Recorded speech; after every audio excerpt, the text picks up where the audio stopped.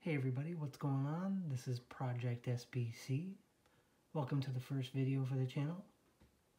Today I want to talk about my upcoming projects and introduce you to my favorite single board computer, the LattePanda Alpha. So before I talk details about my first project, let me briefly introduce you to the LattePanda Alpha and why this will be at the heart of many of my projects to come. Underneath this fan sits a 7Y30 Core M3 processor with Intel HD 615 integrated graphics. It's powerful enough to run many emulators, including GameCube, Wii, and some PS2 titles, and of course, earlier generation consoles. It can also run a lot of modern titles, as long as they aren't too demanding. One of the other features I love about this board is the number of ways you can power it. We have USB Type-C power delivery. We have a 12-volt JST connector. And we also have a 8-pin battery connector located right here. There's also a EDP display connector and touch panel connector that pair nicely with the 7-inch touchscreen display that LattePanda sells. Another really cool feature about this board is the M.2 M-key connector. Not only can you add a SATA 3 or NVMe solid-state drive, but you can take advantage of the 4-lane PCIe configuration to add an adapter, which would give you access to something like a desktop graphics card. This would greatly expand the gaming capability of this little board.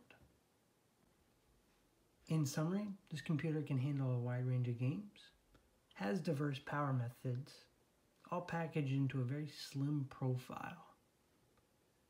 This would make an excellent on-the-go gaming platform.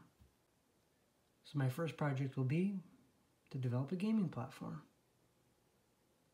The first question I had to ask was, what kind of controller would I use with this board?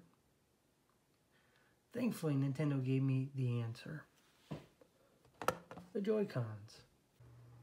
These added several layers to the project. Some things to consider were, what capacity could they function as a unified gaming controller on something other than the Nintendo Switch? Also, could I get them to dock with whatever assembly I made?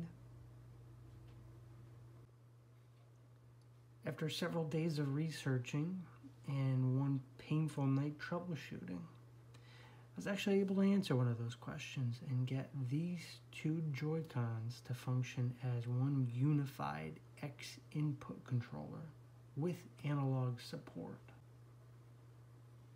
I also came up with some creative ways to get them to actually dock with the LattePanda assembly that I'm creating. Slowly but surely the project was starting to take shape. I knew eventually I'd have to get into the 3D modeling realm. So I took to the computer, started modeling some of my components, and also bought a 3D printer. So here's my work up until this point. As you can see, it greatly resembles the Nintendo Switch, which I guess was kind of my intention. On the back side here we have a cover, which if I lift this up will show the LattePanda Alpha at its heart.